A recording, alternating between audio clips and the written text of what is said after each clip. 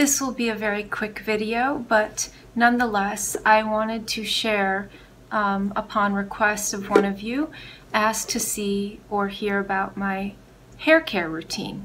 So I can tell you, much like my skincare, I like to keep it very simple, and my hair care routine is pitifully simple. I simply wash my hair every third day, so about twice a week I'll wash my hair, and I just use this for shampoo, and guess what I use for conditioner? So this product is Suave Professional's Moroccan Infusion Shine Shampoo and the matching conditioner. And I have been using this combination on my hair. Oh, it's been over a decade. And I was flattered actually that someone asked to see or to hear about my hair care routine, because my hair is nothing special. But I do think that's because, again, much like my skincare, I try, and my philosophy to beauty, if you will, is just kind of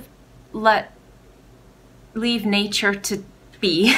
So in other words, I try and intervene the least amount possible, but also use products that will garner the most effect, the biggest effect. So I like to have a simple routine, but that packs a punch. So I do have long hair. I'll just show you the back. And so I have, you know, I take good care of my hair like I do my skin, like I said, but the other tip is I sleep with it, in between washings, I sleep with my hair in, like, I'll just bring it to the side and I'll braid it so that it stays kind of contained while I sleep, and I believe that helps with preventing breakage. The only other thing I do, and I mindfully do this, so I wanted to share, is these.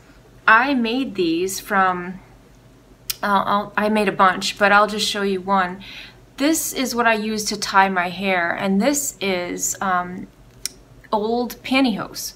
So I have old pantyhose that I don't wear, and I just cut them up like a savage and made my own hair ties. And the reason I like these, and this is the only thing I use to tie my hair, is because it's smooth and there's nothing that can snag on my hair and potentially break it or tear it out. So yeah, and as far as hair care, that's the products I use, but once again, in the same way that I feel I need to emphasize about my skin and the health of my skin, hair is made up of protein, so keratin. So in other words, all the foods I eat, you know, and consume, bone broth that's rich in collagen, I eat grass-fed beef, and I eat organ meats, I eat avocados on a daily basis, I eat lots of vegetables, I have olive oil in abundance in my diet, I drink green tea for antioxidants, I drink water throughout the day. All of these things contribute to the tissues, so the body, and it shows in our hands, the nails, hair, the skin. It will come out. And so I always, it's not that I hesitate when people ask me about my quote-unquote beauty routine or my hair care routine. I must include this part because, to me, it's so integral, and it's often overlooked by people, I think. Either overlooked or underestimated, not given enough credit, that sure, I use shampoo and I use conditioner like anyone else, and I wash my hair, and I don't use heat on my hair. That's another thing. I don't iron my hair or anything like that, because I don't want to damage my hair. But I really emphasize food and what we consume and the way that we live, and the amount of sleep. In other words, lifestyle. The fact that I don't smoke or drink. These things absolutely contribute to one's outer appearance. arguably more so than the products that are used topically. So I just want to leave you with that.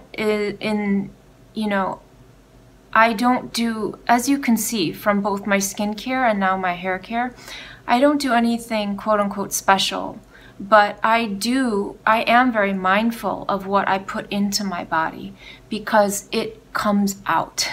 It comes out in my skin, it comes out in my fingernails, it comes out in my hair, and the skin on the rest of my body. It's going to show.